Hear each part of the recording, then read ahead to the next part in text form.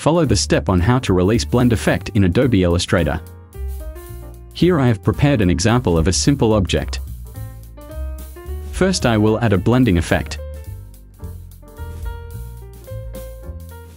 Select and press Ctrl Alt B. I'm going to go to the blend options.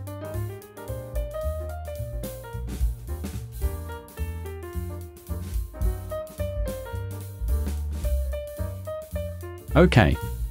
For example, you leave this blend object and create another object. And it turns out you want to cancel this blend. And if you press Ctrl Z, what disappears is another object.